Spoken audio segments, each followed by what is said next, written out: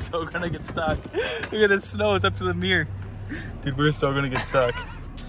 Look at this. It's over 3 feet of snow. It's barely below the mirror.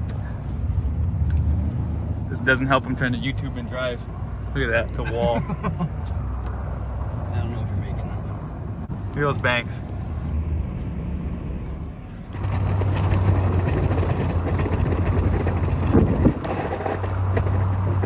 Alright, so here's my personal opinion on V-plows. But don't take my word for it because I don't know anything.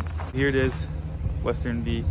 And this might grind some gears, so I gotta make this clear that I'm talking about this is for a guy that plows commercial and can have any plow that he wants. If you plow residential, it doesn't matter what you're plowing with. A straight blade, a V-plow, Western wideout, snow power, they're all gonna get the job done. Any plow works good for residential, basically. The guy I'm talking to here is the guy that plows a bunch of commercial, big, wide open, plows everything, back drags, needs a push, needs to carry snow, and can't afford any plow he wants. That's the guy I'm talking to. If you're just getting started, just get whatever you can afford and eventually work your way up to getting what you want. Let's start with the name. It's a V-plow, so it V's. It goes back and it goes forward. That's all it does. It'll turn a windrow. So that means it does one thing good, and it V's. It'll split down the middle. Got the big bar in the middle. You can split open a road, and that's about the only thing this plow does good. Everything else is, it's a jack of all trades, master of none. So say you want a back drag, because you don't need there's usually not a ton of back dragging, but say you do, you need to do some back dragging, out a loading dock or something. So here's a problem you have when you go to back drag. See how this cutting edge comes around and this blade is angled way forward? So when it cuts really good going forward because this edge kind of bites in. You can see it just cuts right in. Okay, when you take that backwards and you're angled like this is all you do. An edge like this that's angled like this is never going to cut backwards. This is meant for cutting forward. It's not meant to do any back dragging. Therefore, if you ever go to do any back dragging, all you're doing is back smearing. That's all that happens. See how it has a chain lift? So it has 0 down pressure. This goes down and then just a weight if it's on the ground. So when you hit hard packed snow, or like say where the plow comes by at the end of the road, anything hard, it's only the weight of the plow cutting. So this plow tends just to go up and over. I know the new V plows have down pressure, which that helps, but it's still not going to be, perfect. The good thing about a straight blade or like a wide out, anything like that, snow power, the edge is vertical. Cuts good forward, cuts good backwards. Now let's put it in scoop mode to see how much snow we can scoop. And so this is an 8.6. I know guys get 9.6 and wings, and they're too wide to legally go down the road, but that's a whole nother topic. Everyone says, oh, my V-plow with wings. Yeah, it's a little better, but it's still not ideal. So here's the problem when you are doing a commercial, you need a scoop, okay? Commercial, you don't just windroll the snow over back and forth, because you can only windroll the snow so far till you have a giant bank and you can't get up over the bank and you can't move it. So a lot of commercial, we don't windroll snow, we push snow. We start by the building, push it out in the pile. Okay, so this is the scoop mode. This plow's 8.6 when it's straight out, but when you scoop it, how it is now, you see when it's scooped, it's barely 7 feet. It's about, let's say 90 inches. Okay, then here's the other issue. This is a straight line in front of the plow. Look how much space we have here. If you count the square foot of like how much space you have to actually carry snow, that snow is only gonna fill into here, build up, and then come right over. See, all the way bead. So there's no room here to carry any snow, even like a wide out, how it's flat. So the moldboard is straight and then the wing comes out. There's like double the square foot that you can carry of space, if that makes sense, that you can carry the snow. So this thing, it builds up right away and just flows right out. It makes another V. Everyone knows what I'm talking about. You start plowing snow, it makes a V out here, all the snow goes over. This plow doesn't carry any amount of snow, basically. The gist of it is they don't carry snow. Like a wide out or a straight blade with wings carry twice as much snow as this. But yeah, that's another thing. So they don't back drag super good. They don't carry much. Like if you're going a long parking lot, you scoop, you're not even gonna make a difference. Like you're gonna, so much snow is just basically windrowing out each side. Like if you gotta carry a bunch of snow, this plow isn't the one for you. Plow is absolutely amazing at, and that's V'ing. It's just why it's called the V plow. You gotta plow, open a big road. You gotta plow to your fish house. This plow is perfect for you. But in Minnesota here, we get like 110 in a storm a year, if that. So one event a year, this thing is the bee's knees. But other than that, if you're talking about overall, generally, if I'm have one plow, it's definitely not a V plow. It is pretty simple overall. There's not a ton of moving parts. This one has spring, like live cutting edges, which are nice. Since only the way the plow is pushing down, if you hit anything, the edges will trip or it'll just bounce over. So I'll show you something else with this.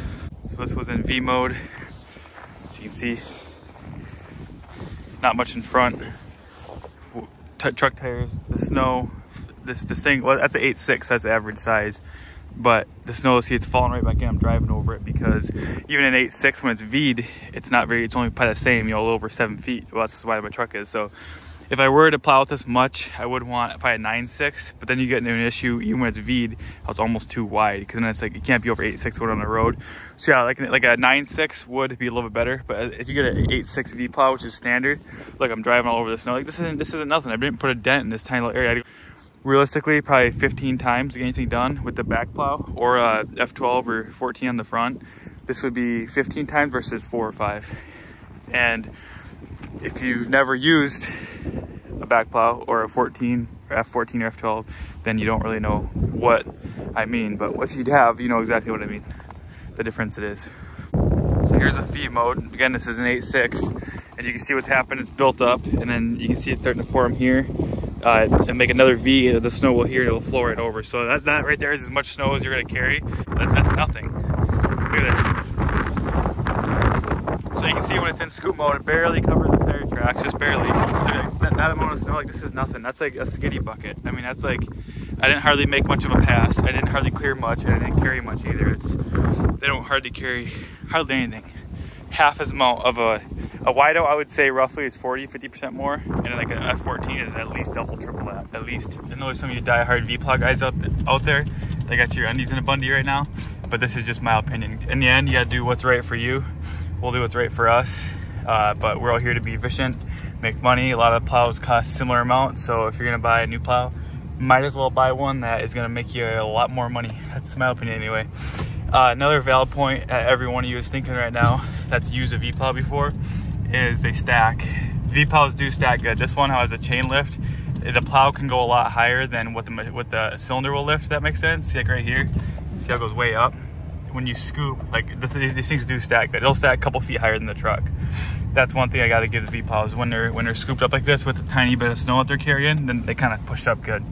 Better than a straight blade, or probably somewhat comparable to a wideout. So right here is the other giant issue with this plow. Anyone that has plowed any amount knows exactly what I'm talking about. So when you're coming around a corner, say, because everywhere you go, every parking lot, there's a all not all 90s. There's a parking lot that we do. The road comes in to the main building, and then it loops around like this, and then it kind of comes back around. So there's a horseshoe. Well, basically with this plow, you can't plow that horseshoe, and here's why. Because when you come and swing, your plow is right here, and your tires driving over this curb. See, I'm turning here, come like this. Look, my tires are 2 feet. Look at that, 1.5 feet, 2 feet over. So say my plow's on the curb. Well, now I'm the back of the tire of the truck's hitting the curb. And in order to efficiently do that, the plow has to be out past the truck. Even with the 9.6, it's still not enough. Look at this. I'm not even making a sharp turn. Look at my tires. It's barely turned out. And I'm 2 feet over from where I plowed. See, I just came plowing up here and turned just a little bit. This ain't even a sharp corner at all. I can tell you in the truck how much of a degree of a turn it is. And I'm driving way over into here. So in order to efficiently do any kind of radius, your wing has to be out a lot farther. That's where you need a wideout, you need a snow power, you need a back plow, an 8.6, 9.6 front plow. Really, this is front plow in general, especially V-plow. It seems like, because when you wind round turn, it just, yeah, you can't even turn. You can't even plow any bit of a radius. And you have circle loops like this on like every account where you're trying to make a radius, you can't even do it. Your back tire's hitting the curb, you're driving in the snow, or you plow and then you're driving this and then it pushes it all back in. I'll make this same radius with a back plow or a wider front plow. I'll show you. Okay, now this is the same 18 degree. Turning the wheel the exact same, basically one turn, 18 degree. This is with a back blade. This is 16 feet wide. The back moldboard's 8 feet with a 4-foot wing. So you see here, I'm making the same turn. See how my truck tires are? Turning perfect. See where the wing is? I think it'd be close. I'm gonna be 3-4 feet out. So now when I have an in like this, say an entrance, and come back around, the truck's over here and the blade is right on this inside corner, sweeping it perfect. So now I can efficiently and actually plow some kind of radius. Like this thing, with this, it just ain't gonna happen. With this, all day long, easy peasy. Also, when I'm going along a building with this plow, see how this aligns the mirror? It's right on the mirror. So that means if I'm plowing along a building, my mirror has to be basically on the building too. With an F14, F12 Western wideout gets out farther, then you don't have to have the mirror right on the building. So then now, like, just even with this back plow, like I'll never plow without a back plow. Yes, you still need a front plow, but there's so many benefits to a back plow or a wider front plow. That's just crazy. Everyone's used this forever, and it's what everyone knows. But it's just there's a much better way now, and that's with a Western wideout, snow power, F12, 14. and then any kind of back plow really. Thing is, say I want to push my banks back and there's a ditch like on the driveway. With this, I have to put the truck in the ditch in order to push the snow back farther. You know, in order to put the snow back off the edge of the driveway, the truck's got to be in the ditch too, because this plow is, you know, doesn't hardly stick past the edge of the truck. With this, I can have the truck on the driveway where it belongs, stick the wing out, and then push it way back. So that's another benefit. So like I said earlier, don't take my opinion, don't take my word for it, because I don't know nothing. But here's my opinion on the perfect setup for plowing just about anything. For if you're plowing with a truck, a V-plow on the front, believe it or not, because when you have your back plow, the V-plow V, it stays closer to the truck, and then you can stack and stuff. So this setup right here, if we're plowing commercial, residential, it works good for everything. Back blade on the back, snow power, short iron, Eblings are okay. There's a new Boss one, the 180Z. There's a new one, Defiance. That one actually windrows. So if I was to start all over again and buy another plow truck, I would get a Chevy truck. Single cab's ideal, extended cab, crew cab, doesn't matter. V-plow and at least a 16-foot back blade. This is obviously a whole nother can of worms, but check out the difference on how much snow the back blade can move versus the front. So in the same distance pass, I don't know, 100 yards with about 4 inches of snow, here's an embarrassing amount of snow that the V-plow moves scoop. So here it is there, little pile. Here's the pass that I made, and then here's with the back plow. So 16 feet wide. So my wing was halfway over this already plowed, so there'd be a lot more snow here if I wasn't halfway in this pass. But look at that, look at the amount of snow this is. That was with the plow all the way up. So realistically, this all the snow, well, you can see it's all piled up here. Look how much snow this is. you can't even compare this to that. This right here is literally 15 times the amount of snow, because that box, see how it's boxed? So the square footage that will carry versus like a front plow, it's just insane. Like, look at this. If you're getting paid by the job, you're moving this in one pass, the guy with the back blade's moving this. And you wonder why you get to the end of the snow year and you don't have any money, or you can't afford a new truck or a new plow. That's why, because you're only moving that, and another guy's moving this. This is ridiculous.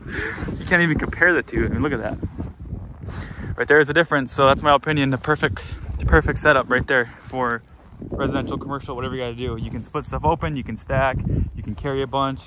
There's so many benefits to it, to set up like this. And all you guys that know me know that I've been plowing about snow about 10 years. We have, I think, a dozen truck plows overall, 15 maybe. We have straight blade, we have wide out, we have V-plow, we have, you know, F12, F14. We have basically all the makes and models of truck plows. I've used all these for years. I've plowed residential, I've plowed commercial, I've plowed industrial. We plow gas stations, restaurants, hotels. We plow everything, and we do a decent amount. We have about 30 guys plowing, so that's I don't have 40 years experience, but I have 10 years experience of trying to be the best, trying to be the quickest, always looking for a better way. So that's what we found. 16-foot back blade, 8.6, 9-foot, 9.6 V-plow, and that's the perfect setup. If you're gonna have one plow on your truck on the front and you're plowing commercial and you're using a V-plow, you're not getting anything done. What takes you 10 passes, another guy's getting done in 4 or 5 passes.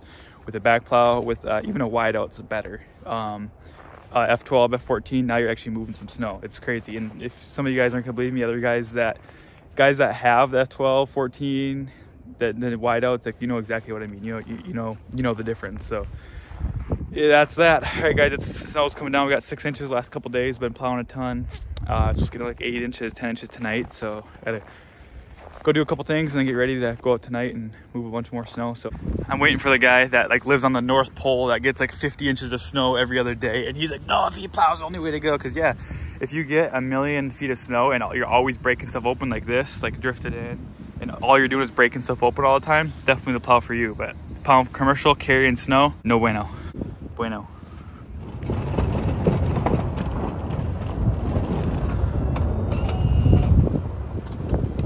Another thing to note about your V-plow is if you plan on having a truck a long time, your truck's gonna last longer because you're really not doing much. You're just scratching the surface. You're not moving a ton of snow. So like an F12, F14, you're actually moving 4 times, 5 times more snow each push, or with the back blade. So you're working the truck harder, which of course over time will put more wear on the truck. But I would say if you plan to get a new truck every 5-10 years, doesn't really matter. If you're like one of those guys that wants to have a truck for 25 years, then I would say get a V-plow. Of course, if you're doing more, you're gonna wear on the truck more. So just nature of the beast. Me personally, I'd prefer to get much more done, get a new truck more often, and make more money. So that's how we roll.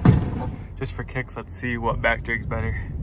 Western 8.6 V Plow or Cat D3. There's 2 passes. See, pretty good smear. Nowhere near the ground. That's like 2-3 inches up.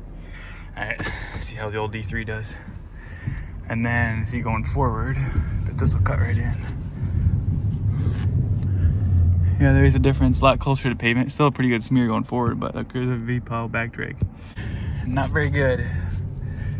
All right, back to get the real snowplow. So here's the difference. See all the blacktop? Probably within, on a bad day, 1/16 of an inch.